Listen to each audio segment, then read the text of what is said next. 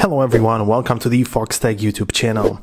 This time we talk about the screen recording resolution and how you can change it on your iPhone. And now I'll probably answer all of your questions, but if you want to change the resolution of a photo, or the screen recording which is already made, you can easily do that. So for example, if you go to the photos, you can see that this is the screen recording. You can see I'm recording, stuff is happening. And in case I want to change the resolution of that, all I have to do is to open up the CapCut video editor. If you don't have it downloaded, you definitely should, because it's a free video editor, which I really like. I use it all the time, so it's very useful. Anyways, just start a new project, and you can see I have imported in here. By default, it's 1080p resolution, but you can also change it up in here inside of CapCut. So you have the option to, for example, swipe it like this, so you can make it theoretically 4K.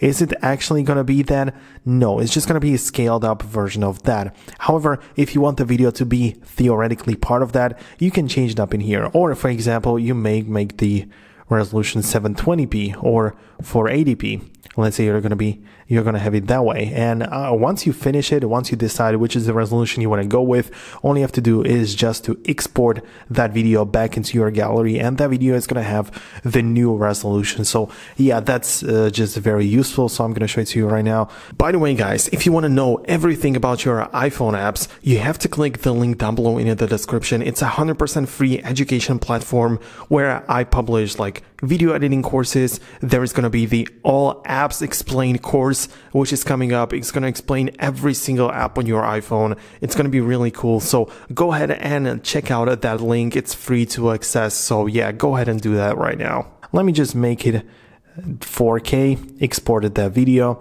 It's going to take a while because it's not going to be very long because the video is very quick. But once it finishes, I'm going to show it to you in just a second inside of the gallery.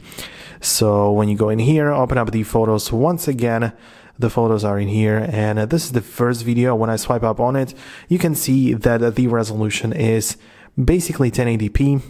So you can see the resolution there, but if I swipe to the next one, you can see the resolution is bumped up.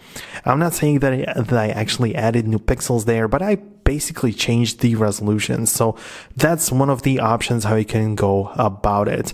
However, if you are interested in actually changing it up in the settings before you start video recording, you don't really have the option to. Like, you can't just do that. There is no such thing in the settings to change the resolution before the screen recording. One thing you can do to ensure better quality is to connect your iPhone to a Mac and start the screen recording using QuickTime. In that case, you're not going to get the red indicator of the recording, and also the Wi-Fi, the signal, everything's just going to be like stock looking. So your time will switch to 941.